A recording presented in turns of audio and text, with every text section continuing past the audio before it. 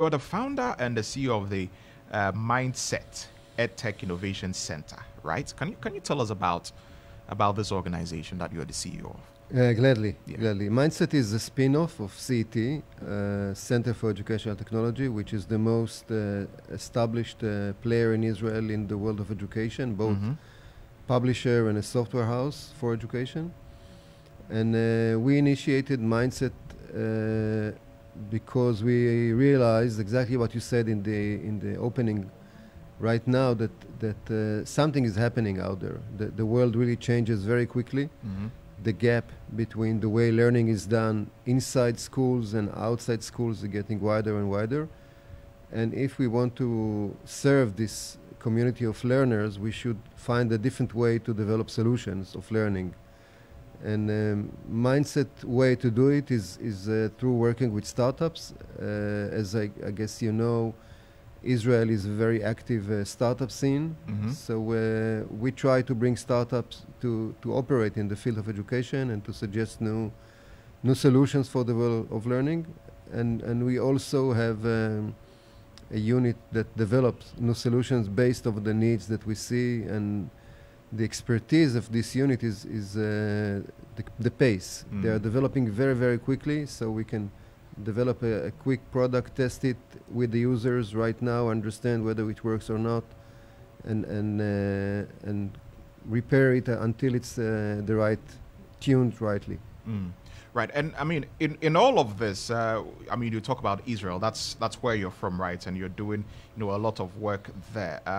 Education technology is something that Israel is really focused on. Can you really help us understand, what you've been doing also in that regard, in Israel, that, you're also bringing down here to help all of us benefit from? So I can divide what we're doing between startups that are developed in Mindset and some activities in the system. Yes. I'll start from startups. The kind of startups that are developed in Mindset are software or apps that help kids to learn. So one of our biggest success was a company called CodeMonkey, right, that teaches kids to code through playing, very young kids. Another company from the same world is MyQ, that teaches computational thinking. It's not about specific coding language, it's more like understanding the logic. And beside of those companies, there are solutions in the world of math, like a game that teaches kids not to be afraid of math. Right. Cyber education for higher education, higher not for kids, that really helps them to get this profession. So there's lots of different solutions that are all about learning new disciplines or learning all disciplines in new ways. So this is what we do regarding startups. Right. We also try to look systematically, and alongside with some other organizations, we initiated a movement called Unboxing School, in which we are trying to look on the structure of school and suggest new ways of organizing the way learning is done inside schools. For instance, encouraging more the skills of being self-learner. And in a world that changes so quickly, the most important skill is probably be able to learn new stuff yourself. And let's talk about the purpose for your visit, to Ghana and what you're doing in collaboration with the Israeli embassy. Of course, you've already given us a gist of it, but let's get into the details now. What is the purpose for your visit here in Ghana? Well, first of all, with the embassy, we are participating in the conference, and we try to be part of the discussion that's going on right now in Ghana. I can say that in Mindset we have another purpose for this visit, and this is connected to an initiative we started 10 years ago. It's called the Global EdTech Startup Awards. It's the biggest EdTech startup competition today in the world. And we have a partner in Ghana, GSET, the Ghana Society for Educational Technology, Right. which are doing a great job. And actually they are leading the competition not just in Ghana but in all Africa right now. So one of my purposes is really to meet them and to meet some potential companies that will apply to this competition, and we're going to do an event with with our partners here that will kick off the competition for this year. So it's a combination of being part of the conversation, Right. meeting our partners and expanding our network, and also seeing ways to collaborate with local partners. And with the embassy, we're going to do some meetings with some organizations and companies based here. Right, and you talk about doing all of these meetings. What is going to be the focus of these meetings that you're having with all of these organizations as far as all of this is concerned? Well, I can say that I'm sure they have their own agenda, and Yes. we're going to see what they are interested in. It's all about conversation and dialogue. I can say about what I have on my list. Yes. We are now, I think, like most of the world, extremely busy with the generative AI and the potential of generative AI in education. And we put together some kind of a consortium, and international consortium of leading organizations across the globe that are developing new solutions for the world of education based on generative AI. And we're looking for more partners. I think the key for this consortium to be successful is having a diverse map of the world and territories. So we have right now partners from Spain, partners from the US, partners from the UK, and we would like to expand it to more countries. So, I mean, with what you do, I guess it's, all of it is geared towards making sure that people are getting the right education to suit the times.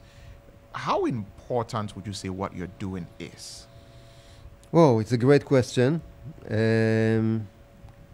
I think it's less important that from what we are thinking. Always, in the end of the day, the core of education is done by teachers, done by real human beings. Education is about communication. Yeah. We can support that. We cannot really replace the core of education. But I think the support that we can generate can help the human beings who are doing this work to be much more effective and to dedicate their time to the important stuff. And the machines can do all the rest. So in this sense, I think it's important, but we know our place. We are not in the middle of this story.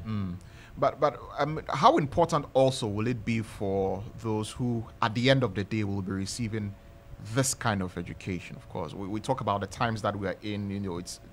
There are all kinds of things that are happening, and like I was saying earlier, people are not really equipped with the necessary skills to adapt, to learn and all of that. So at the end of the day, how important will it be for those who are going to be at the receiving end of this kind of education? I think it's important mainly because it's like our name, it sets a mindset. Beyond the specific things that you are learning, Right. you are trying to be prepared to a new reality, and I think we can play an important role in that.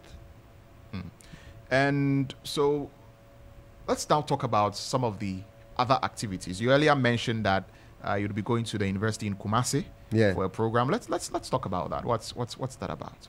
Well, I'm going to be part of the conference that it's about e-learning and the e-learning conference. Yeah. Right. Yeah, and my part will be about generative AI. I'm going to share some of our thoughts about this world and also some of the activities we already have been doing that in that space. And mainly questions. It's a very puzzling situation right now. And I don't know whether I can ask you this, but you talk about generative AI, right? And, people talk about the potential that it has, especially when it comes to enhancing learning. There are those who believe that it may make people lazy and they may begin to depend solely on generative AI to do everything instead of doing the critical thinking on their own. Can I ask what your thoughts are, on that? Well, I grew up in a reality that when I was in school, the first calculators were entering to schools. Yeah. And there was a big debate among our parents and our teachers whether it's a good thing to let us use them. Because they said if they're going to use the calculators, they won't know how to do calculus, they won't work themselves.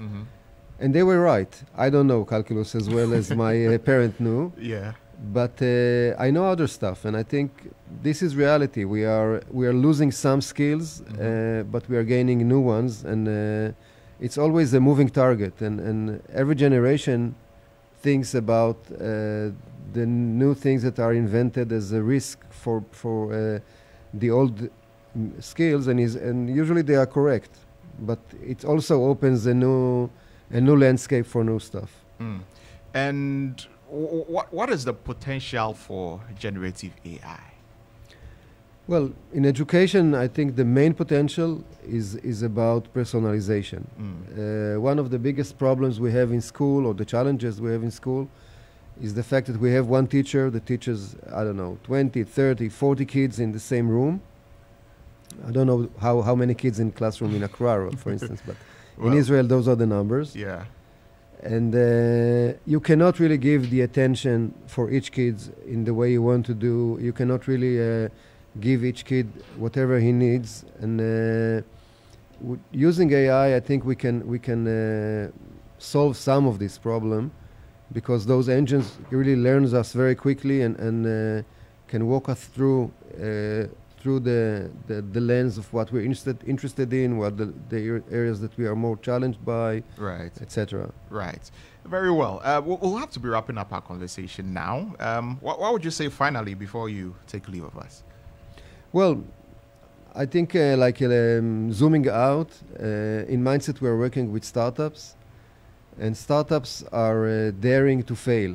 And educational systems usually are very conservative, and I believe that we want to bring this culture of fail again, fail better, as opposed to the NASA kind of logo that says failure is not an option. I think in education it should be an option. It should be an option. Yeah. Well, thank you. Thank you very much, Mr. Thank you. Avi Warshawski, for joining us in the studio today. I hope you enjoy your stay in Ghana. I really hope that you do. Thank you very much. Like I said, try some Ghanaian food. Absolutely. Yes, try some Ghanaian food, and I bet you are going to love it. Thank you very much. All right. Mr. Avi Warshawski is the founder and CEO of Mindset EdTech Innovation Center. He's also a member of the board of directors of the Center for Educational Technology in Israel, telling us about why they are here in Ghana. So let's look forward to all of that. There's still more to come here on GH Today.